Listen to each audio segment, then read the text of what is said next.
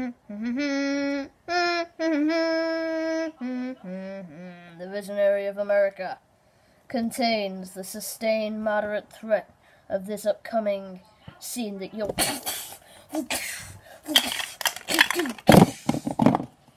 Hi, Rhodey. Welcome to the Ant-Man vessel, if you get what I'm... Hi there. Welcome to the embarrassing guy that once made an appearance in Spider-Man Homecoming. Yep, that's right, you're looking in the man in the mirror. Ooh, look at me, I'm so beautiful. Look at that suit. That's America's ass. Go! Wakanda! Forever! Rah!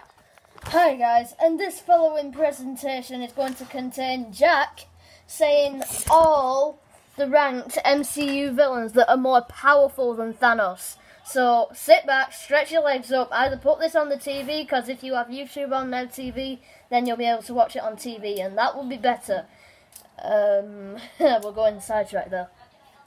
Anyway, today we're going to be taking a look at all the MCU villains that are powerful than Thanos. Number 1, the Mandarin. If you don't notice throughout the history of the MCU, yes, that's right, Iron Man 3, guys, is the MCU. It might not look like the MCU like the Incredible Hulk didn't, but the Incredible Hulk was phase 1 in the MCU, so I guess that doesn't really count. Sorry, Iron Man 1.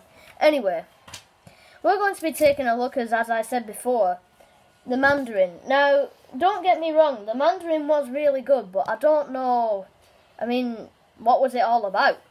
The Mandarin said that he weren't the Mandarin. The Mandarin created the Mandarin for a Mandarin. I don't get that. That was like double Dutch to me. But anyway, the Mandarin shouldn't have really happened, really, because no one really cares for the Mandarin. It's like a virus that goes round that gets Iron Man to pay for his mistakes, but when really he hasn't done any mistakes. So I don't know why the Mandarin was about.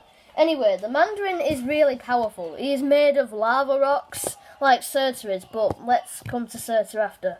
And, well, I think he's actually related to Surtur in some kind of way, because, well, the Mandarin is made out of lava and fire, and the Mandarin wouldn't stand a chance between Iron Man. Iron Man would just blow a hole right through Mandarin. But, I thought maybe if they did a movie saying Iron Man, Tony Stark versus the Mandarin, then I don't think the Mandarin would stand a chance fighting a guy in a walking, flying metal suit. Like Captain America didn't stand a chance in Cap Civil War, you phony, you phony, you phony! Anyway, number 2, Venom. Now if you don't know, Venom is actually the only MCU hero / villain, the only MCU character that can kill Thanos. Right? Hear me out. He's the only not MCU character that can kill Thanos. The only MCU character that can kill Thanos is Vision and Wanda, Doctor Strange, Star-Lord, Hulk, Black Widow, not with tasers, Natasha Romanoff, and Black Panther. Speaking of Black Panther, I think he actually got whacked by Thanos, but apparently Iron Man killed him. Iron Man did kill Thanos, because I was there that day. It wasn't a good day. He basically killed himself by snapping his own fingers, and he reached the Infinity Gauntlet. It was sad that day. I was crying on Planet Vormir. It was kind of sad. But it turns out I was on the wrong planet, because the fight that they had wasn't on Planet Vormir where I thought it was. It was on planet Earth. And I was just, it turns out I was crying looking at Gamora's death. And Natasha's death. So there is Gamora down there off the cliff lying like that. And, Natasha there is the same way. So, yeah. I think we've gone off a bit of focus there. Next up we have Carnage. Now if you don't know, Carnage is a serial killer.